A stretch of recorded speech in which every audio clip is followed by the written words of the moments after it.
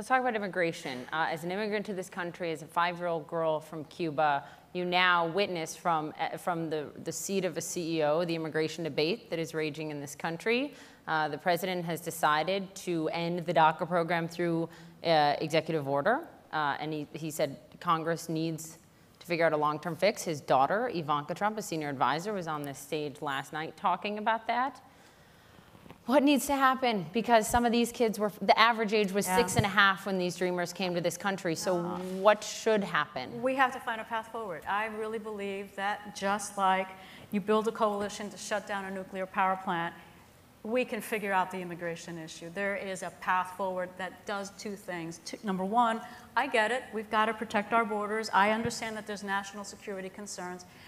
But we also must find a way of continuing to have immigration be the lifeblood of this country. Immigrants bring creativity, innovation, hard work, perseverance. Why in the world wouldn't you want to continue to have that? So I believe firmly,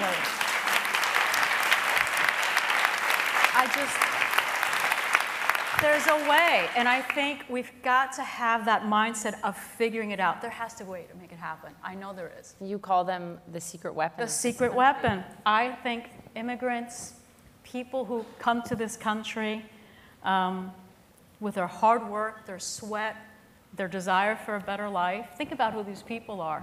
They're bold, they're courageous, they give it up. They give everything up for a better life, for their children and their children's children. That's what's in the DNA of our American soul.